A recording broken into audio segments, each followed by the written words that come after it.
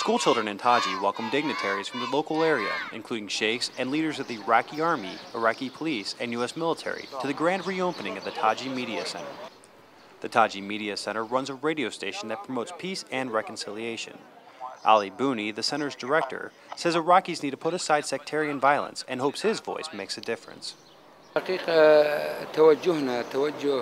they will focus about to support the democracy here in Iraq, specifically in Taji, reconciliation and telling the truth over the air to all the Taji people. The station started broadcasting last year, but thanks to help from Multinational Division Baghdad soldiers from the 1st Cavalry Division and the 2nd Stryker Brigade Combat Team, 25th Infantry Division, they were able to move into a new building and obtain better broadcasting equipment. The 2nd Squadron 14th Cavalry Regiment Executive Officer, Major J.D. Heifel, believes the station's free speech, much like in the States, is a right that should always be protected. I think it's a step forward for the local government here and the local people of Taji, and it represents progress, which is always a good thing. With the sheikhs from Taji, Tarmiya, and Horabash, both Shia and Sunni, coming together for the ceremony, soldiers say the peace process seems already apparent in Taji. Reporting for the 2nd Stryker Brigade Combat Team, 25th Infantry Division, I'm Army Sergeant Marshall Pesta, Multinational Division Baghdad Public Affairs. Hi, I'm Dennis Haysbert. Michael Irby. Max Martini. Robert Patrick. And you're watching Baghdad 360.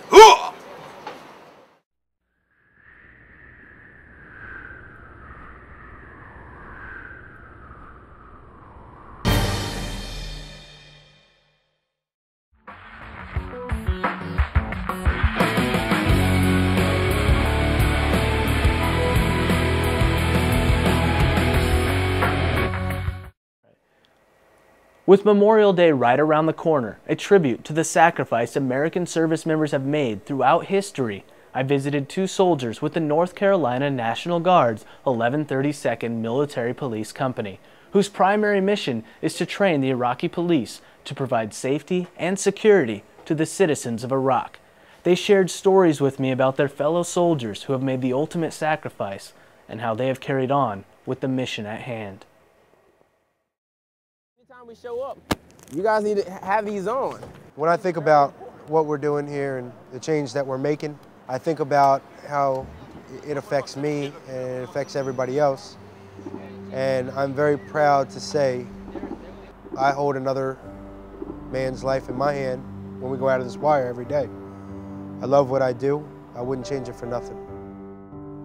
The Army's not just about deploying, going to Iraq, fighting in combat zones. The Army's also about meeting lifetime friends that you just can't meet anywhere else. Yeah, I've been to college, I met a few friends, but in the Army where I met my true friends. The kind of friends that walk in when the rest of the world walks out. One of my passions in life would have to be #1, boxing. I mean, I've done it since I was 9 years old. Since I could crawl, I had my own set of boxing gloves, beating up on Ernie and Bert. Fighting was never about winning or losing. It was never about that.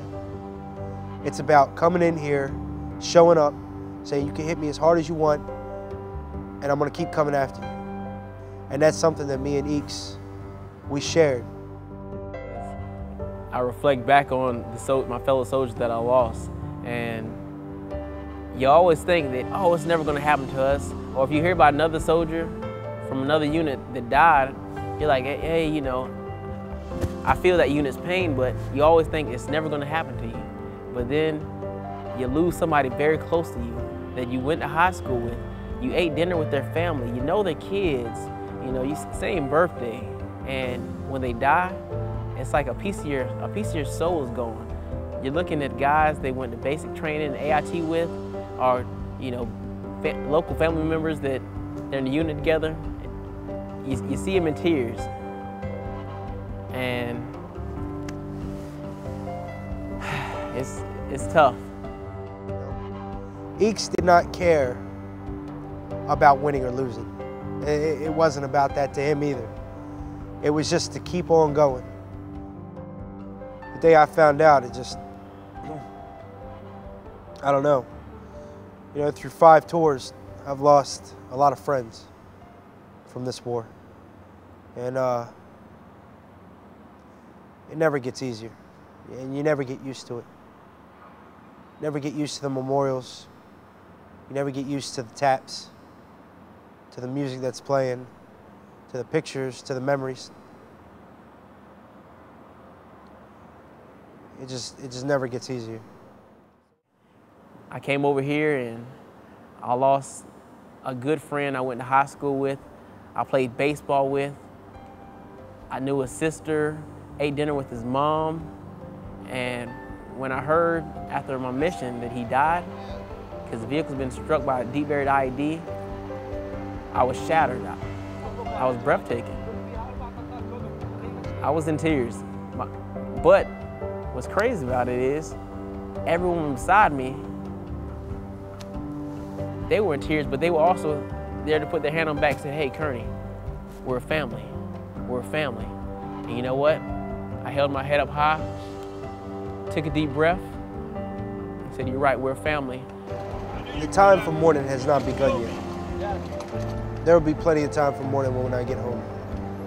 I'm a sergeant in the United States Army. I'll never get out of the military.